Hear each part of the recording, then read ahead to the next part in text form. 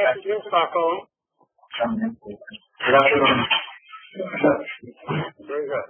I want homework number 3 because I must confess that they say confession is with the soul, so my soul will be improved. And I'm mildly embarrassed because I dropped the minus sign, and I want to correct that. On the other hand, had you detected the minus sign, you would have gotten tremendous extra credit, right? Now, it could be that you all did detect the minus sign, but courtesy, you didn't tell me about that. But I suspect that maybe you didn't find it either. Do you mean that the textbook and the lecture notes? Yes. Actually, I think the textbook is not good. But the lecture notes were not. Okay. And why I signed this homework minus sign error. If that, if you did homework, I granted on the basis of having the minus sign for the purpose of grading for homework. But when I asked you to interpret the results physically, this was a challenge because it was now we're going to talk about what's the minus sign corrected. The results will now make more physical sense. Now we're going to give you these notes, so you don't need to copy them down. But if you would follow me as I go through this. Remember, we're doing divergence and the effects of both structural nonlinearity and aerodynamic nonlinearity of divergence, right? Yep. Okay. So we have our equation of motion, that's number 1. Okay. Then we have our equation for the moment about the elastic axis, which is the moment about the aerodynamic center plus the lift times the distance from the elastic axis to the aerodynamic center. And then here's what the error came about. At one point, I wrote lift in the correct form, which is this, with this minus sign. And once I put the minus sign in, so physically, the lift should go down as alpha goes up. This is the nonlinearity. Unfortunately, when I propagated that equation through the rest of the analysis, that minus sign disappeared. Now we want to retain it. Okay, so and then, of course, there's the moment about the aerodynamic center can be written in this fashion. So if we take all this together, we get our equation of motion, or equation of equilibrium, which is this equation. And now the minus sign is still there, whereas before I think I had a plus sign. Oh, yeah, thank you. Very good. Yes, there should be an alpha there.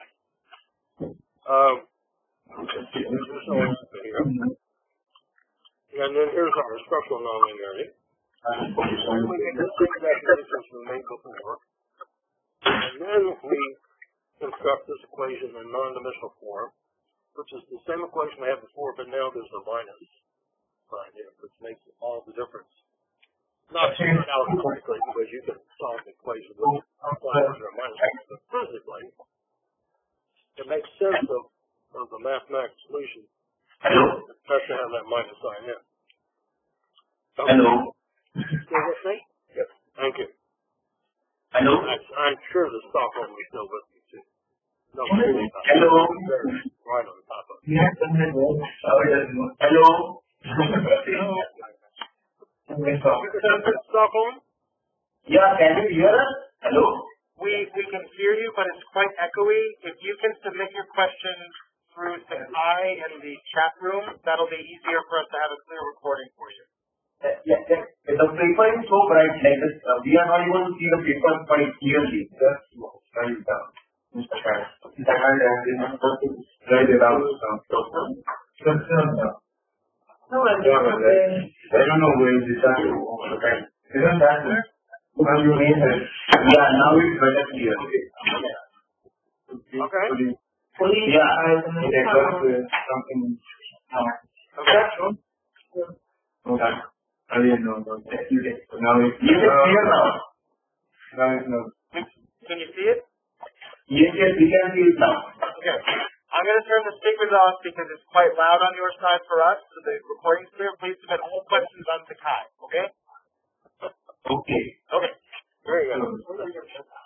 Thank you. Okay, now we're on equation 6, which is the non-dimensional form with the minus sign correctly included. And so, I'm going to consider the easy case.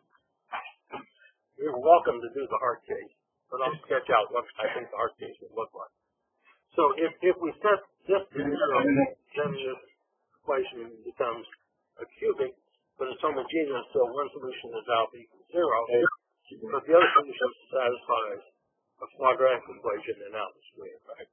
And then if we just solve this equation with alpha squared, we get q tilde minus 1, which is the famous factor that comes out in linear theory. But then it's divided by k alpha, which is a positive number, plus c alpha, c sub L alpha 1, which is a positive number, times q, which is also a positive number. So everything in the denominator is a positive number. And the numerator is either positive or negative, depending on whether q is greater than or less than 1. So what this says is, when q is less than 1, the only possible solution is alpha equals 0. But above q equals 1, there are 3 possible solutions, namely alpha equals 0, which proves to be unstable. I say that because of external knowledge, which I haven't yet shared with you. And then the other solutions, there are 2 solutions. Alpha squared equals this, and therefore alpha is plus or minus the square root of this, right? So it's symmetrical. So I'll just sketch this over here. So we're going to have now a solution that looks like this. Here's q tilde. Here's 1. And there's one solution up to, for alpha, there's one solution up to q tilde equals 1, and then there are 2 solutions, right? It's split. It bifurcates. That's what the mathematicians say. It bifurcates into 2 possible solutions. And either way is possible. We don't know this from what we said so far, but if I'm on this solution and I kick it appropriately, I can go to this solution, vice versa. If I kick it just a little bit, it'll oscillate. That's dynamics. We haven't talked about that. I know that it'll oscillate dynamically, and then return to this.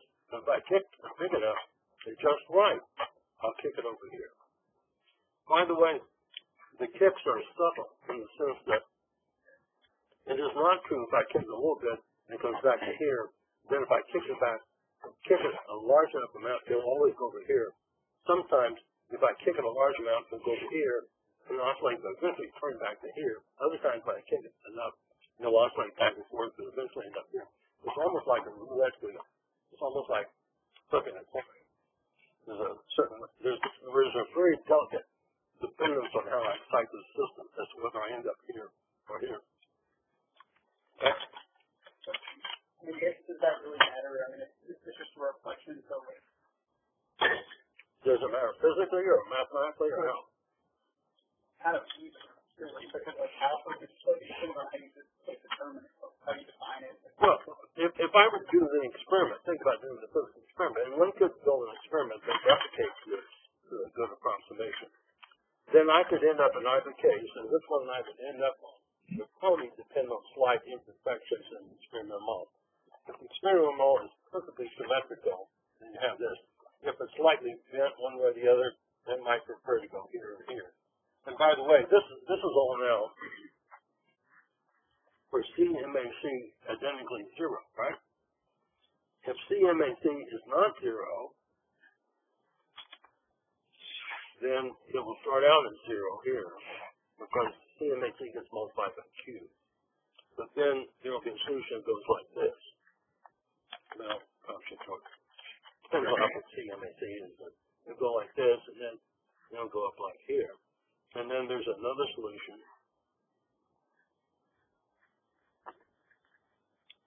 So this is for CMAC not equal to 0. This is another solution, CMAC not equal to 0. And again, note that below a certain critical value of Q, there's only one solution, but above that, there's 3 solutions. But now they're not quite as pretty and symmetrical as before. Also, this solution, which is analogous to this solution when CMAC was 0, this part of the branch is going to be unstable, or we expect it to be dynamically unstable. Right? Now, we might want to ask ourselves, what happens when Q gets really large? Because that's where the aerodynamic nonlinearity actually comes into play. So let's go back to our equation. This is alpha squared as a function of Q. There's a Q here, but there's also a Q over here, right? Now think what happens when Q gets really large. For example, if K alpha and T alpha are both 1, as typical values. Then this is 1 plus Q, and this is Q minus 1. So if Q gets really large, this is basically Q over Q, right? Because Q is very large compared to 1.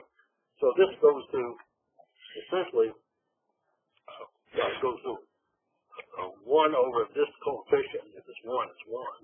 Or it's not, it's something else, right? So what this means is, when Q gets very large, without the aerodynamic nonlinearity, this goes off to infinity with just the structural nonlinearity. But with the aerodynamic nonlinearity, because remember the lift is getting smaller and smaller due to the aerodynamic nonlinearity. Whereas it's getting smaller, eventually this thing just goes to an asymptote. So this value is 1 over the square root of CL alpha 3, 1, plus and minus, which is an asymptote. And that's why I thought you would tell me when you did your homework. And you would have, except I messed up the minus sign. So I hope you'll forgive me this one time. I don't promise never to mess it up again, though. I'll try not to do too long. But again, this was an opportunity for you to tell me I had made a mistake. Think how much extra credit you would have gotten. I would have been so impressed. But again, maybe you're just too polite. In the future, don't be so polite. What else do I want to say? What is the physical interpretation of alpha? Using the teacher to make some Just how much remember, again, think of the physical experiment. I start out with this airport. From my phone to the wind tunnel. Well, think of a wind tunnel model. It could be a real airplane. Wind tunnel model. So here's the ceiling of my wind tunnel. Here's the floor. And I put this symmetrical airfoil in the end to keep everything symmetrical. My symmetrical airfoil is here. And it's connected to the ceiling outside the wind tunnel. Right? Now I blow air on it. Either due to CMAC not being 0 or because this thing isn't exactly symmetrical, so there's a bias, this will rotate to an angle alpha up to a small amount. That's on this press, let's say. But then when I get near the flutter Q, when I get near Q tilde equals 1 as I normalize Q, then the angles will get much larger. But physically, does an angle more than pi or less than -pi, does that mean anything? Well, yeah, if it gets that big, I break my model and my simple mathematical, I break my physical model and my simple mathematical model probably no longer apply either. I mean, this thing will fly up to maybe an angle of 20 degrees at most. Beyond that, other things happen. Because when this gets if this thing got very large, and by the way, we've done this experiment too, and other samples small. If this angle gets very large, let me point like this. Let's say it's 45 degrees. Then you get vortices off the edges, and you would have a turbine machinery called non-synchronous vibration. You get NSV. So what we've done only holds as long as the thing goes maybe up to 15, 20 degrees, and then beyond that, our math model doesn't really tell you the right physical story. Okay, let's see. What else do I want to tell you about that? I have some more notes here, and I won't bore you with it other than you can take this equation and solve for alpha as a function of Q. You could also, and sometimes essentially, solve for Q as a function of alpha. And this would be easier to actually work out the physics, particularly for the case where CMAC is not 0, right? Because this equation is always linear in Q, whether CMAC is 0 or not, right? Therefore, it's easy to solve for Q in terms of alpha, but vice versa. If CMA you see is not zero, then this is a cubic in alpha. You have to go to MATLAB or do something to find the cubic roots, right? For 3 roots of cubic. So you could do that, and that might be interesting to do numerically. And then I have some notes on what happens when CMA seems zero, but I just basically sketch what happens. Now, you shouldn't take my word for it, right? Be independent scholars and skeptics. So feel free to rerun your code with the minus sign and code and see if you get the sketch that I just showed. Any questions about that? Stockholm, if you have a question, now's the time to have a question. Any questions, Stockholm? We can hear you for a second. You can tell them to turn off and then turn on again. Okay.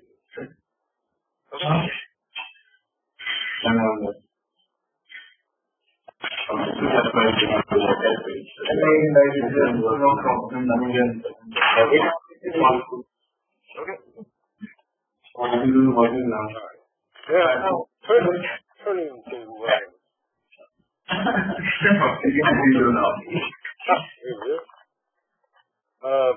we want to talk about reversal. Okay. And before we talked about reversal in the context of our flow with the spring, but now we want to talk about reversal in the context of our model with a real wing which has a vertical horizontal axis along the span, and then of course there's the control surface back here. I'm going to talk about the simple case first, and then I'll sketch. That means wring my hands a little bit about how to make the model even better. And since you have a homework due today, right? This homework due today. This is the last homework you have due at the moment, right? Time to sign new homework. I'll try to think of something more. Okay. Again, I'll do the simple case. So, what's the simple case? The simple case is we still need, what is today?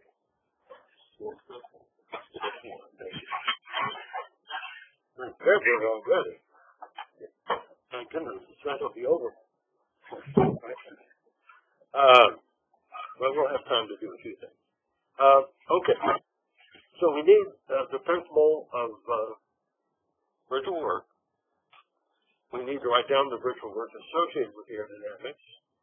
We need to write down the potential energy. We need to write down the expression for the moment about the elastic axis.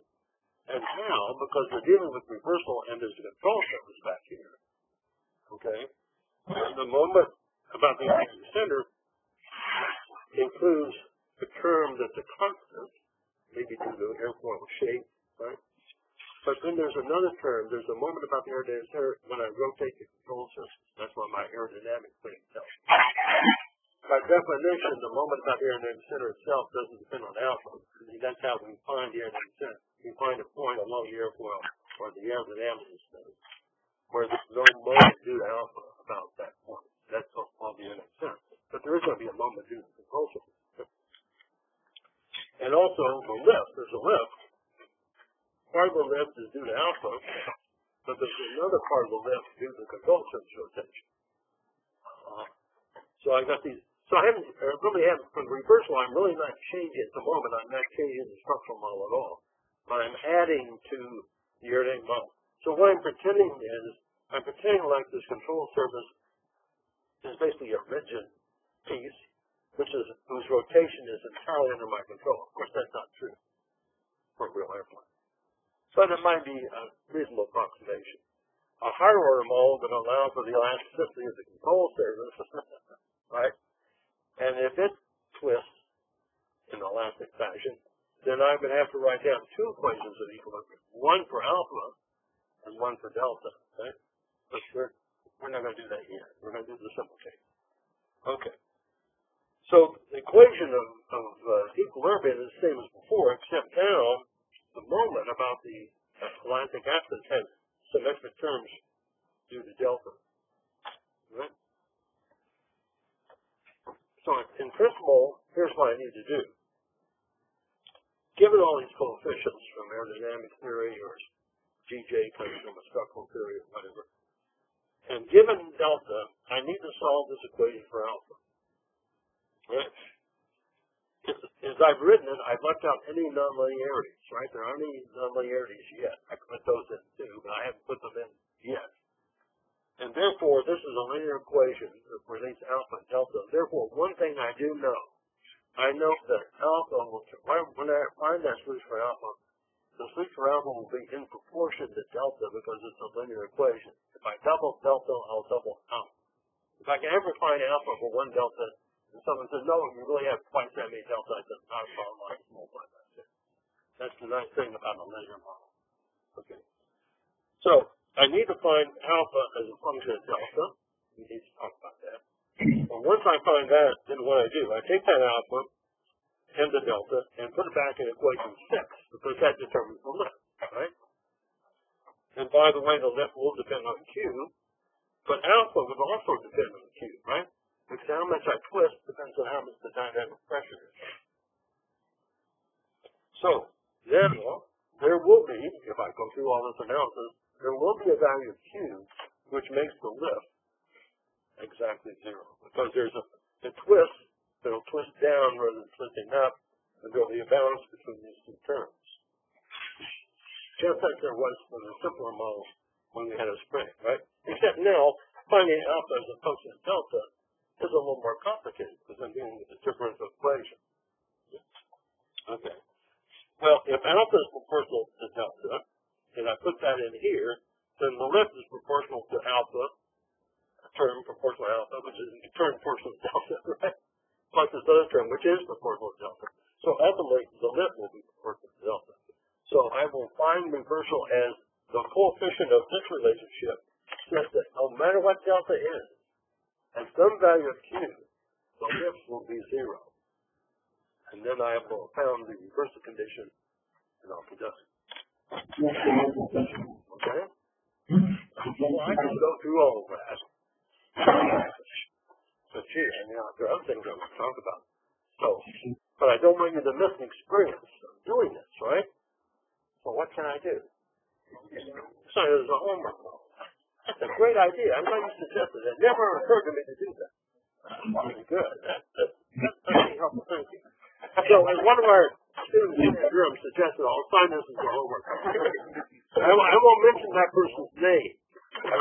So they won't get any ugly emails from other people. Oh, yeah, okay, after class. So the homework problem. Or is 5. Number 5.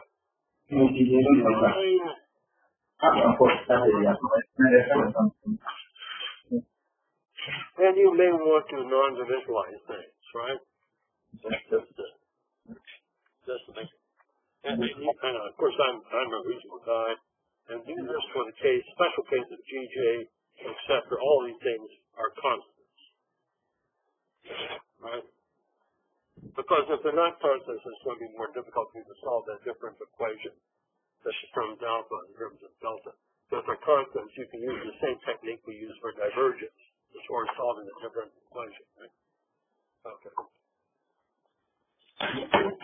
And therefore, okay. Let's see. Oh, let's see. Let's just see and make C not equal to 0. That will simplify it. And let's define a lambda. No, not lambda. Let's define Q tilde. This is going to be a non-dimensional Q, and let's see what we do.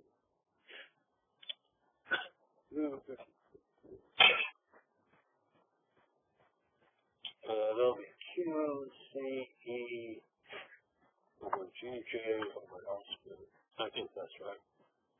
So that's another definition. Then you'll need to know E over C And let's make that a number. What number do you want? Let's say 0.1, right? That's a good number, right? And you'll need, what else will you need?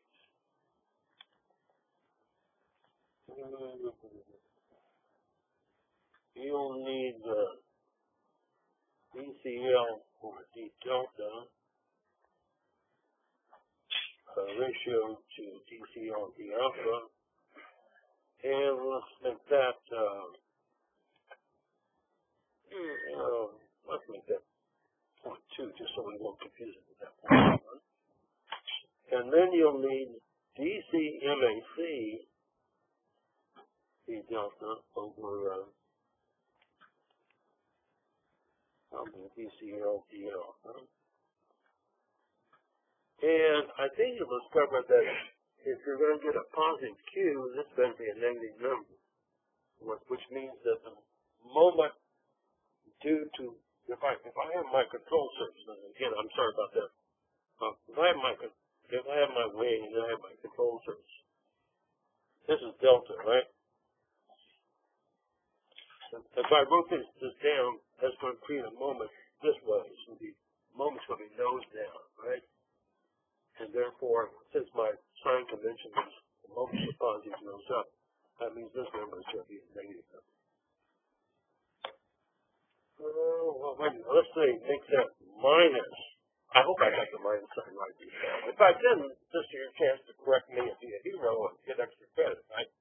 But let's make it 0.1 also. Is that okay? Is that awesome? Oh, yeah. Oh, thank you.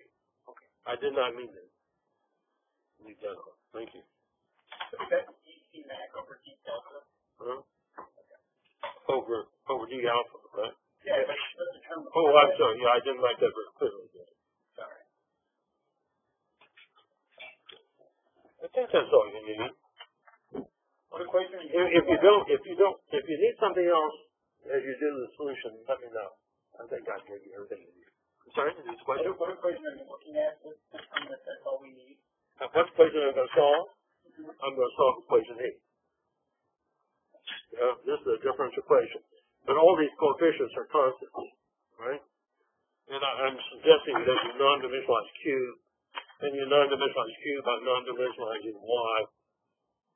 Y will ultimately non-dimensionalize Y tilde is Y divided by L, the span, right? That's why you'll get an L squared over here, right? You non-dimensionalize Y. So I'm just suggesting we agree on this so I don't have to look at 20 different versions of the numerics, which would be tedious. I know you can't really do that because I get irritable and that's the great thing. Okay.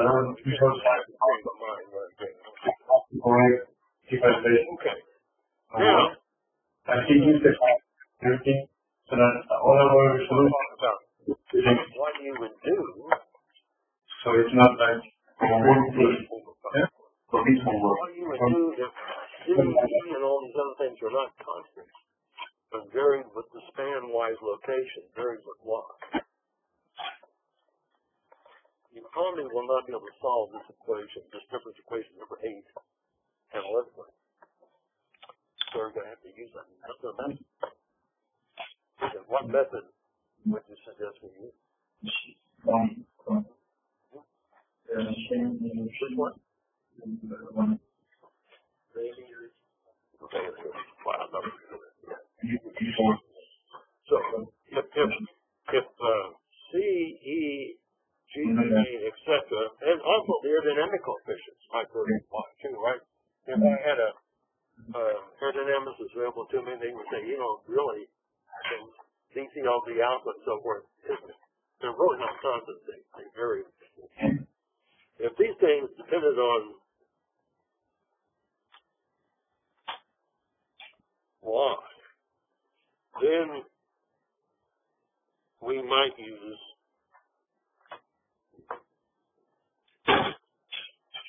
greatly rich.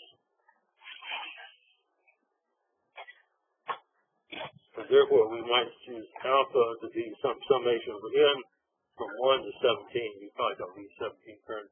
You probably get a really good answer even with one term. So you get a fantastic answer for 3 or 4. Right? And then you have some a's of n, alpha n of y. Okay? Where we're going to choose those things, choose those functions. And for the case at hand, what might we choose those functions to be? Well, we certainly want functions, even really rich, so strictly speaking, we don't need to do this.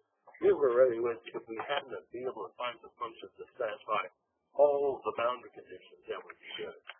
Strictly speaking, we only need to satisfy the geometric boundary condition at the root, right? Which is alpha equals 0. So we want all these functions to be 0 at alpha, with y 0. We also want the total solution to be such that d alpha dy times gj, of course, is at y equals l. Okay. In really rich, we don't really need to impose that boundary condition because really rich will take care of it if I use it up in series.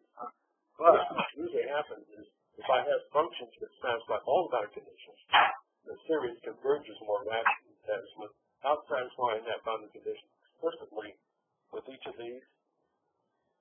And I only add them together to do it collectively, then I might need 3 or 4 if I make sure each function satisfies the boundary condition, all the boundary conditions, if they big L and D 1, 2. It's always good idea to satisfy all the boundary conditions with these things that you can find. Sometimes it's easier, sometimes it's not. Just remind you of what those functions were. Alpha n was equal to summation n minus 1 over 2 pi over L. Those are functions. If you put it at 0 at y equals 0, and the differentiation function, you get cosine. And the cosines will be cosine pi over 2, cosine 3 pi over 2, cosine pi. They'll all be 0. So that's what we can do. Okay.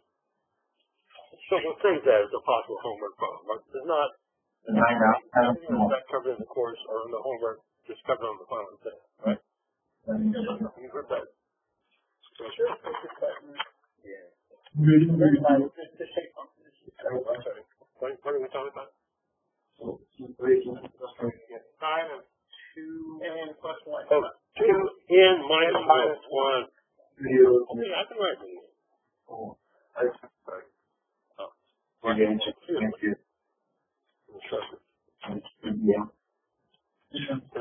I want odd powers, right? So I want 2n minus 1 over 2. So that's 1 half, 3 halves, 5 halves, pi, and then y over L. How's that? Okay. Okay. Now, moving right along, as long as we're here, let's talk about what we would do if we wanted to include the elasticity of the control surface. Because I'm doing this for Airbus or Boeing or something. They probably won't say I need to do that, right? So let's see what that is. Let's draw a picture. So what about elasticity of control surface?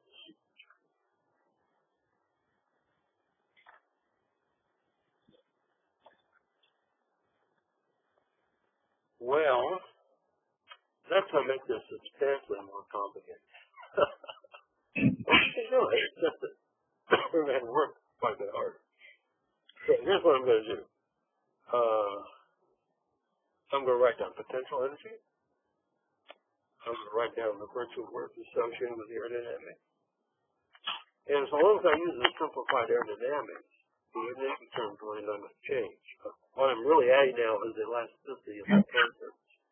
So what I really need to do is I need to write 1 half 0 to L of Gj alpha dy squared dy.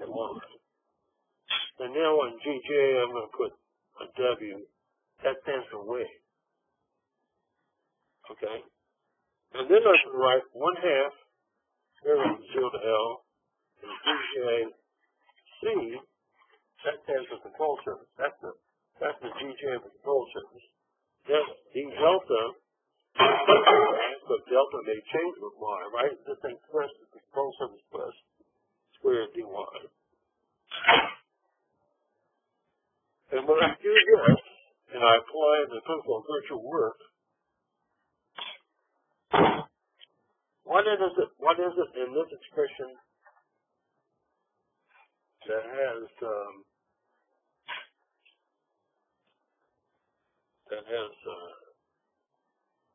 virtual change? So if I want to compute del U from here, one of the variables inside this can have a virtual change. And by the way, when I take a virtual change and I use del for that, I'll never ever confuse that with this del, which is the control surface rotation, right? And I might even put a little subscript over here, so I would avoid that confusion. So what are the things in here that vary, that have a virtual change? They are? Yeah, well, it's alpha and delta. This delta, right? Both of them can, well, because they both can change, right, due to the deformation of the. Here's another concern. Let's go back here. Let's go draw our picture.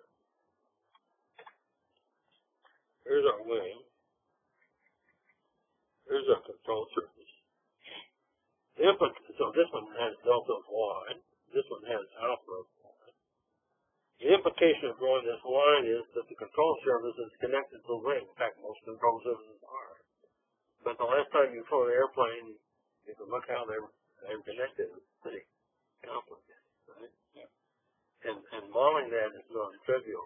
You usually have to really dig into the blueprints and the computer rendering of the configurations to know how those connections are made. The simplest thing to do would be to assume they're connected along this line, right? That would mean that this delta, which depends on y, is related to how this is connected in this fashion, right? For example, if I had a connection that was, let's say, a spring at a couple of points, so I'm going to draw this down like this, not too far. If I have a spring, say a torsional spring, I'll call it K alpha delta to indicate the spring connects the wing to the control surface, right?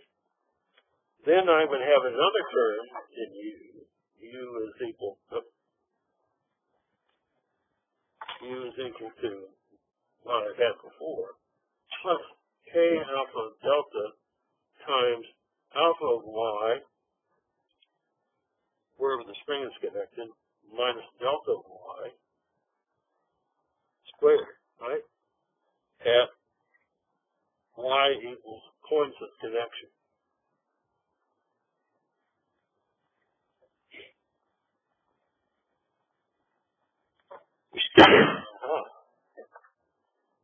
Now, you can go through this and arrive at a differential equation for alpha and a differential equation for delta and attempt to solve them. I would recommend that. You could try it. Or we could simply use two different series, one for alpha and one for delta. We can have alpha of y equals summation over n, h sub n alpha n y. Then we have delta of y. I'll call it b sub m, summation over m, and delta m of y. If both delta and alpha have the same boundary conditions, we can use the same functions, right? On the other hand, if this thing is to rotate, the delta functions can't be zero here, otherwise it won't rotate, right? So So we probably have to use a different set of functions than delta that we use for alpha. We can assume that the thing is fixed so that there's no alpha, no twist, alpha at like 0, but you want a control surface. And then, of course, maybe this control surface doesn't go to the complete span. Maybe there's a control surface out here and then there's a gap. We like the complication. But in principle, we can do this. Principle.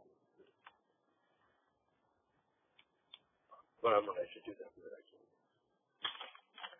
All right. I think that's all I want to tell you about. Oh, maybe one else here. What else is about the more complicated case? You could imagine what is something that's not in the nature itself? A case where you can see when who is in the main tap room and in just private traffic. They want us to put the they have what some people would call a tab, which is yet another control surface. Well, that complicates things in terms of the bookkeeping, but the same method yes. go through. So here's our way.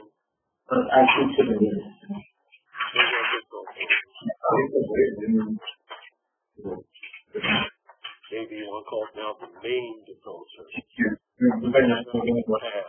They should check it. So same ideas, same methods can be used. Now I think it's the whole thing. Okay. Questions? Let me pause here. Rambling on. Questions? Yeah. Are we like? Right? Yeah.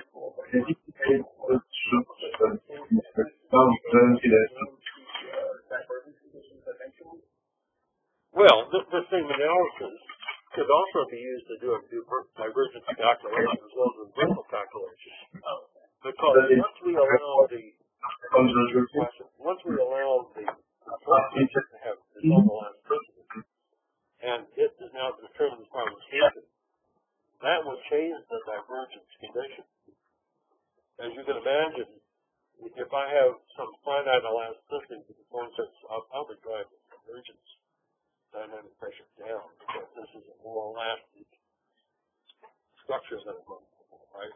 Before, when we did divergence, we found like the control surface was rigid and really didn't consistent in divergence. But now, with this all being interconnected, the divergence condition changed too. So let's make a note of that. Divergence as well as reversal.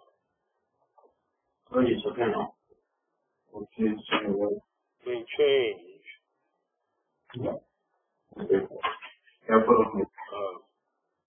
when the control surface is elastic. When we model the control surface as elastic body. You can't read it. No, I can't do that. I'm going to show you again. Now you might say, well, how do I know? we talked about different models, right? We had that simple spring model, now we got a wing model, now we have a wing plus control. How do I know which model to use? Well, usually if I'm working for Boeing, my boss takes who's someone who's been doing this something longer than I have, right? But someday you may be the boss. If you're the boss, you have to decide. And it depends on where I am in the process. If this is still a paper design, and I'm still quite uncertain about how this airplane is going to play. Look, I don't want to do an elaborate analysis, right? I'm going to do something simple that gives me a ballpark answer. And then as the design moves forward, I'll say, well, maybe last time you did something, you told me the divergence Q is going to be somewhere between 1 and 2 psi. Well, I need to go an answer better than that. Well, okay, I can do a better analysis. I can give you an answer that's somewhat closer in terms of the range of possibility. Or more likely, what someone wants to design airplanes.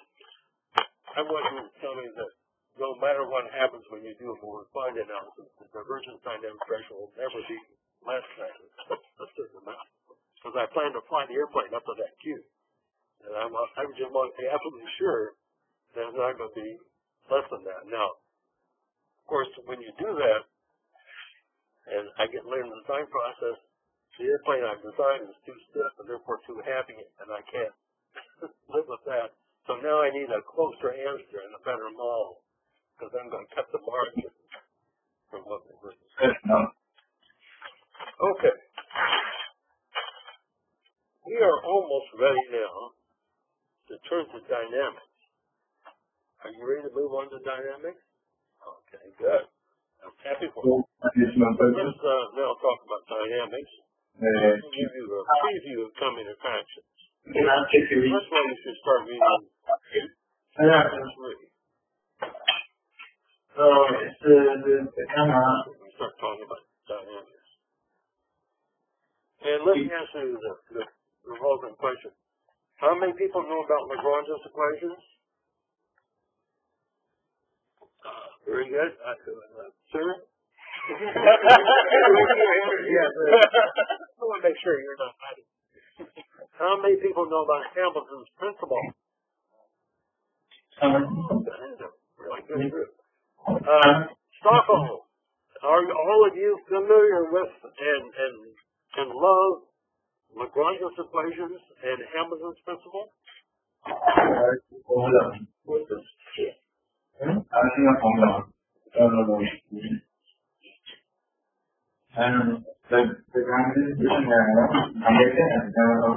don't know how. Usually what happens is that people have exposed to Lagrange but not Hamilton, right? Okay. So let's show you.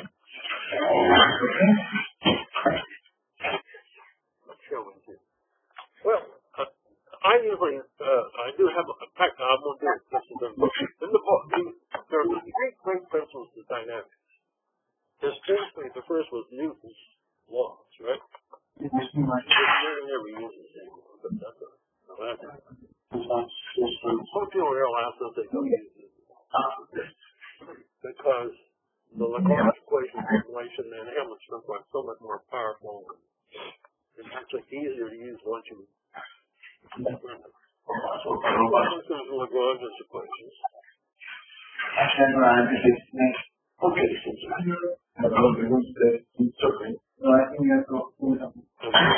Hamilton's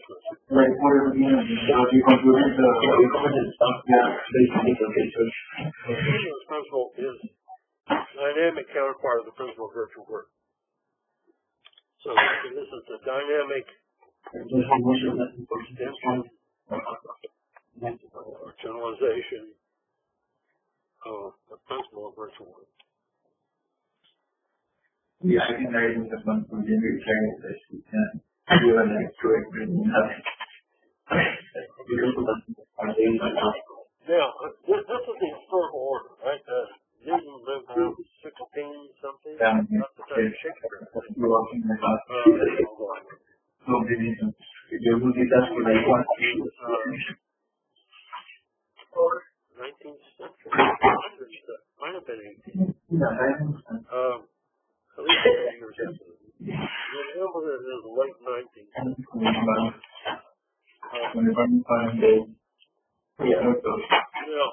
That's how you got it. Lagrange derived his equation from Newton's second law, which is something that I normally don't do, but I'll tell you where there's a good reference for it. It's a very tedious. There's a book by Goldstein, Herbert Goldstein, called Classical Mechanics.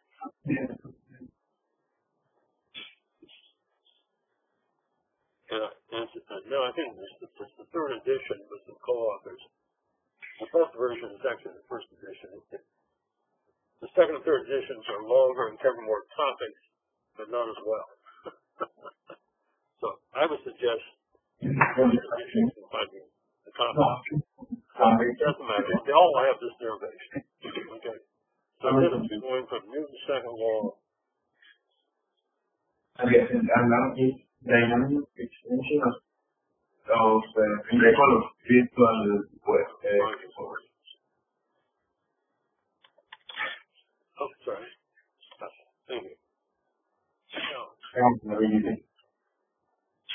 Yeah.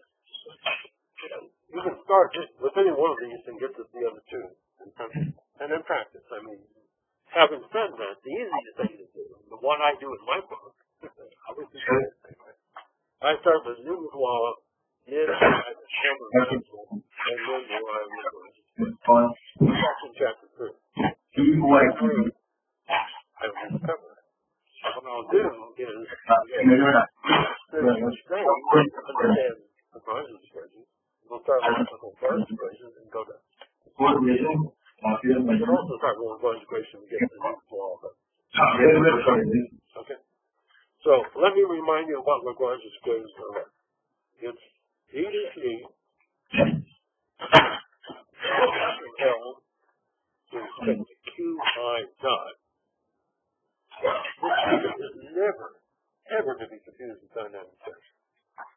This Q is the generalized coordinate, right? Partial L with respect to Q equals partial Q sub I, where I is 1, 2, 3, as many as I need. It's the number of generalized coordinates I need to describe the system. If I have that ring with that expression for U, for potential energy, then in principle there are an infinite number of these Qs, right? Because the number I think about it is there in principle an infinite number of modes. There are an infinite number of functions and I have a series and I use really good. Of course, in principle, I always stop at 17. Right? So if I stop at 17, there are going to be 17 of these points.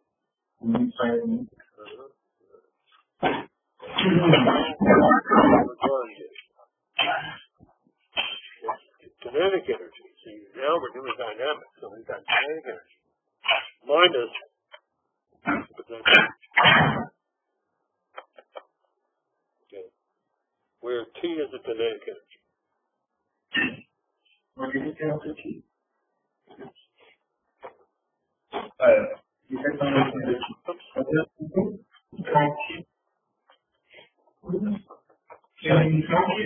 And in the case of my simple wing model, it has torsion in it, the kinetic energy will be a molar inertia associated with rotation times alpha dot squared, right? I have to write something down for rest of kinetic energy. Okay. So let's start from this and deduce Hamlet's book. Is that what you do? I do. Okay. So what we're going to do is we're going to take 1 and multiply by del of QI. This is the literal change in a generalized coordinate. Generalized coordinates, right?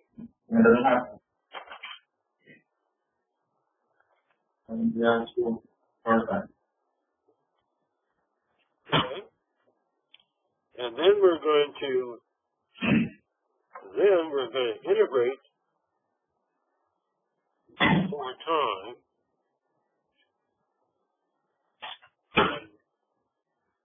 T1, some chosen time, to T2, some later chosen time. You actually integrate backwards in time, but we'll see that in a moment. Okay. And then we're going to do some manipulations magically. Okay, well, not magically. Logically will appear Hamlet's principle. So I'm going to write down Hamlet's principle, and then you can check me to see if I get my answer. Okay. Hamlet's principle will be the following. Integral from T1 to T2 dt. Okay? The right-hand side is going to be 0 because none of these manipulations are going to change the right-hand side. The right-hand side is 0 from Lagrange's equation. And when I multiply del Q, I is still 0. And when I iterate from T1 to T2, it's still 0. Right? So we're just playing with the left-hand side. And it will turn out that this will be the following. It will be del of L plus del of W, that's the Richard work, dt equals 0.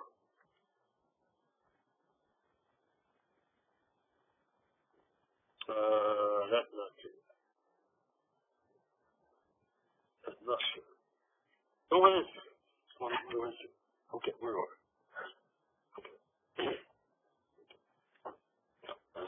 So check me on that, make sure it's true. Okay, so now let's do that. We've got UDT of partial L with respect to Q dot. I'm going to leave off the I because I'm just going to sum over all the I, right? Well, maybe I'll put it down. I'll read this just for you. And now I'm going to put QI on the left-hand side. This equals to 0. But then I'm going to multiply by del QI. Then I'm going to integrate this back to T1 to T2. So all I've done is I've taken Lagrange's equation, put the capital Q on the left-hand side with a minus sign, and then multiply by del QI.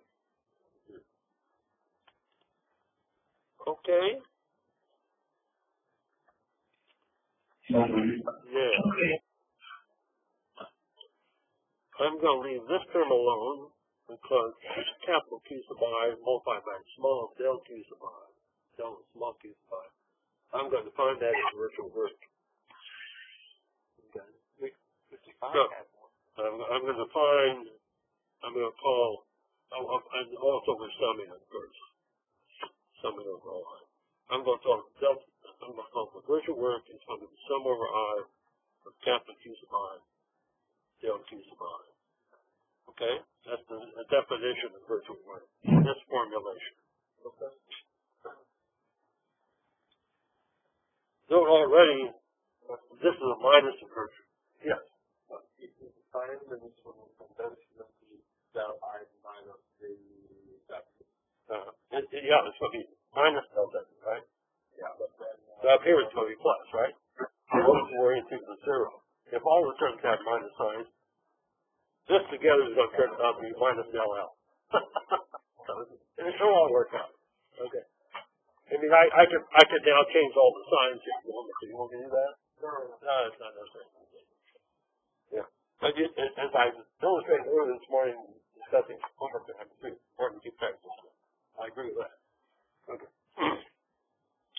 Okay. Now, I'm going to leave this term alone because in some sense it's a perfect differential, right? But then this term, I'm going to integrate by parts. Normally what you do is you start with this and integrate by parts the other way, and that leads you to the Lagrange equation. This time I'm going to integrate by parts and go back to the line. So this term, and I'm going to leave off the summations. I'll leave off the I because that just gets carried along, right? All right. Then I've got a term like ddt partial L with respect to QI dot del QI. Well, I said I'm going to leave off the I. I will. Well, no, I'll do it. But I'll leave out the sum. So I'm going to integrate that by parts. Okay. If I integrate by parts, I'm going to get partial of L with respect to QI dot del QI integrated from T1 to T2 minus, here's where all my terms get minus partial of L integral from T1 to T2. Partial of L,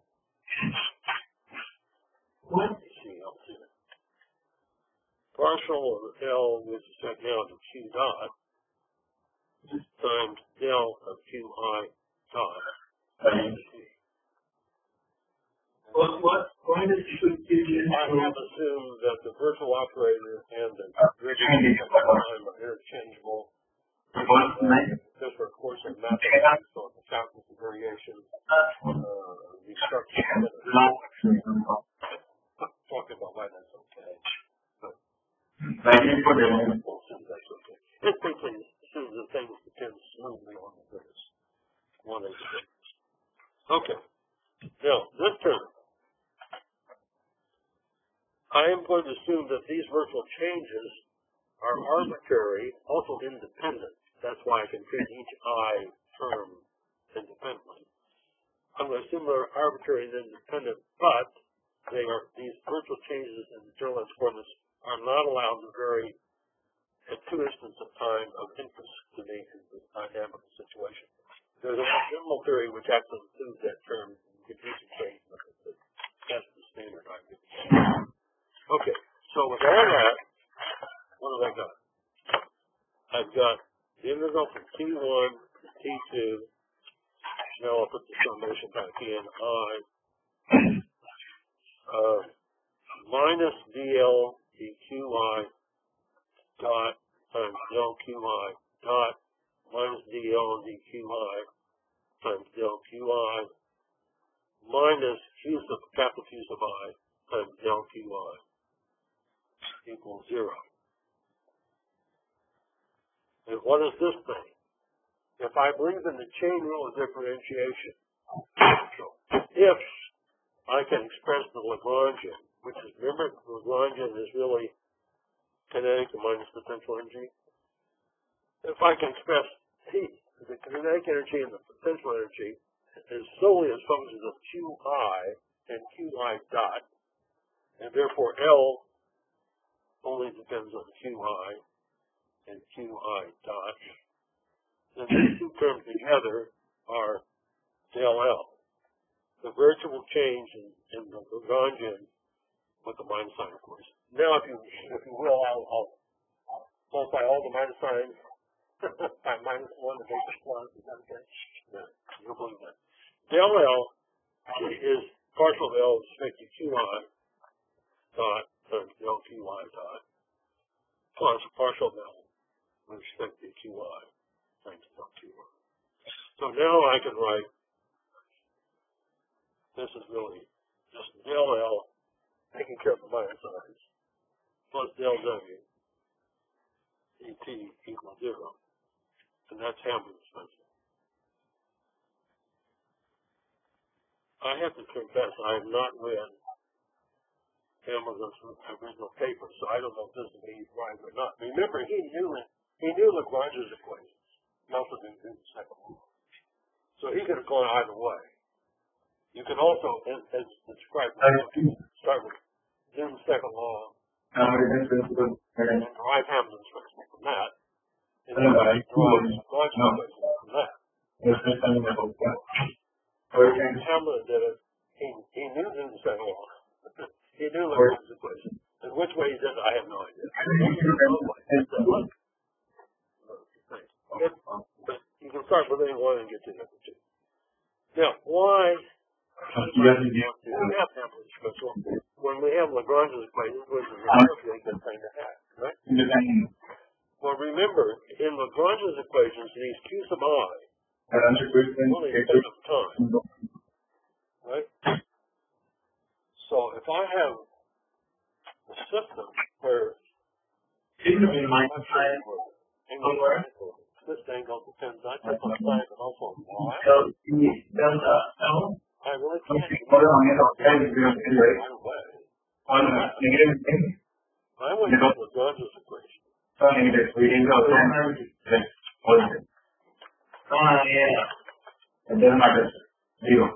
have, for example, alpha is y, and now let's also spend the time because we're going to do dynamics, right? The only way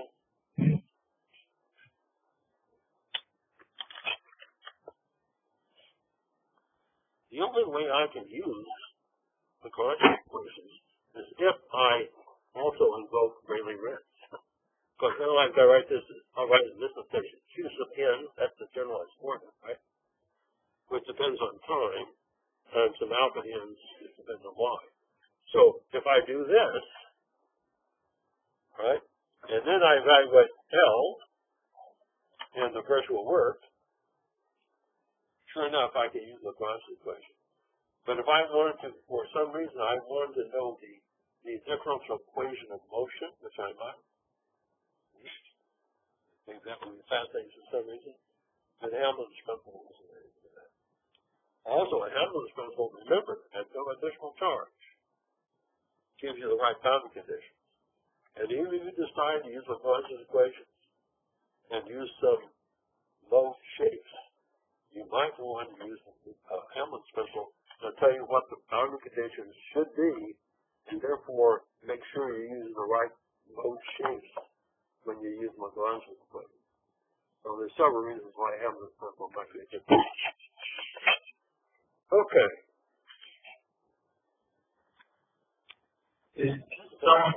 I know you can internalize it. I think it's a name instead of a language.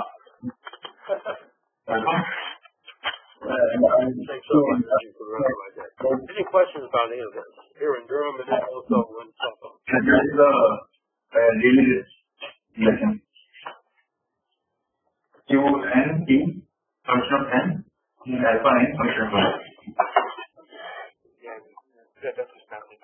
That's not for me? Okay. I can't. I